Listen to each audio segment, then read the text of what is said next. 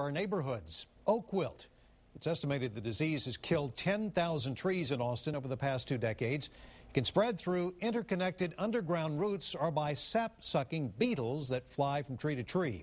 KXAN's David Scott has been looking into Oak Wilt and what you need to look out for. He's live in Northwest Hills. David?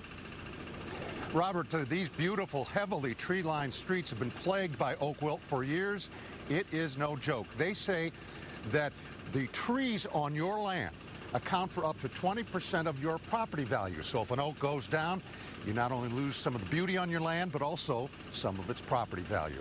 Also, you must, if you get Oak Wilt, you must, by law, disclose it to any would-be buyers if you turn around someday and try to resell your home.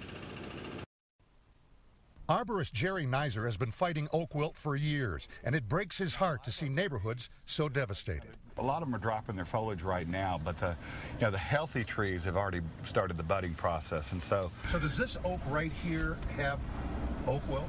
Yes, highly likely. Highly likely. The disease can be carried by sap-sucking beetles or underground in the interconnection to tree roots. The roots of a live oak tree extend out 3 times the height of the tree. So your trees are connected probably to the guy 3 lots down from you.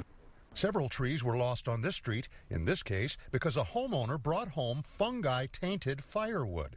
You know, the transportation of firewood is the thing that people really need to consider and really think about. What was the firewood source? Where did it come from? See if your tree blossoms at the time and tempo of other trees. Check leaves for discoloring on the veins, and study your neighbor's trees down the block.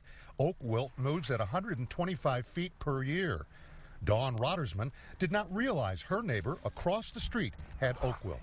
I think it's a waste of a tree, a waste of their whole yard. I don't know what they're going to do. Does that concern you at all?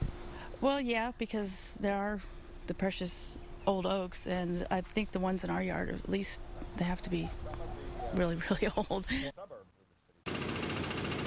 Shame, and as you can see, these are beautiful trees. Red oaks are the most vulnerable. They can defoliate in just a matter of weeks.